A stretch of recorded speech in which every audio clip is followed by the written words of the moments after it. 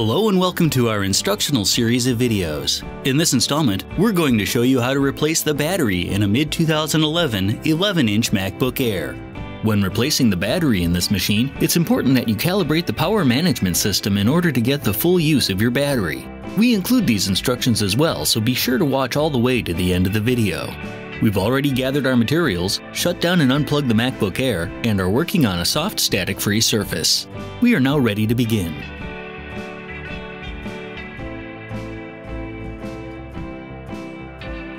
The first thing to do is close your MacBook Air and flip it over.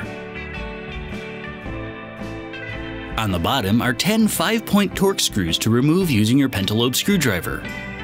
The two center screws along the hinge edge are longer than the others, so let's remove those first.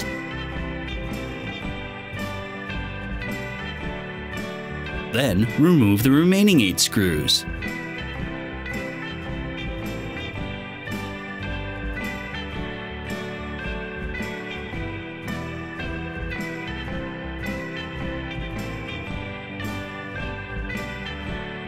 You can now lift the bottom cover up and off. There's a snap underneath near the center, so you may have to pull a bit to detach it.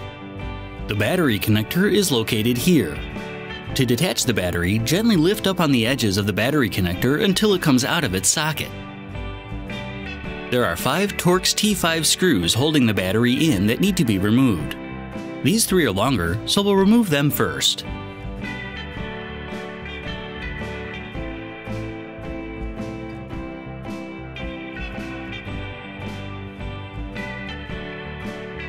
Then, we can remove the 2 shorter ones near the front.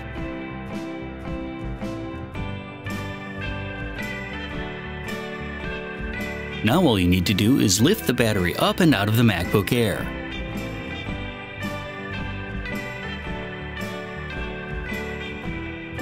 Set your new battery into the MacBook Air and make sure it's laying flat.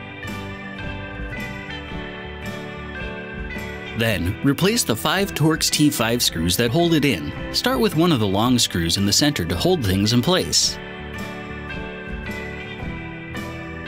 Then, the other 2 long screws in the inner corners. Then the 2 shortest in the front corners.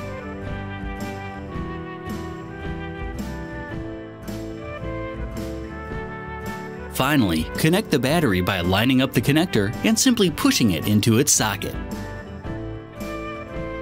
You can now set the bottom cover back into place and replace the screws you removed earlier. First, push down in the center to engage the internal clip. Then, replace the 2 longer screws which go in the center on the hinge edge.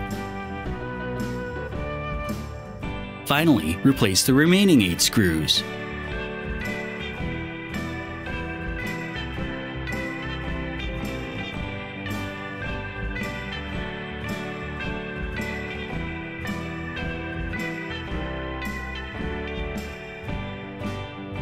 You may now flip your MacBook Air over, open it up, and turn it on.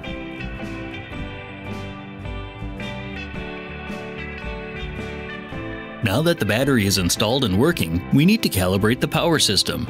We'll be demonstrating the process with a MacBook Pro, but it's the same for all MacBook models. First, shut your computer all the way down. Then, attach the power adapter. The light on the adapter should turn amber to show that the battery is charging.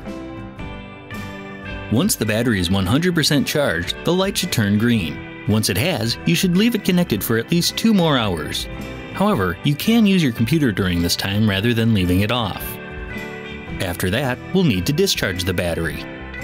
First, in the Energy Saver Preference pane, make sure all the sliders are set to the right and any power-saving measures, like sleeping the hard drive, are turned off.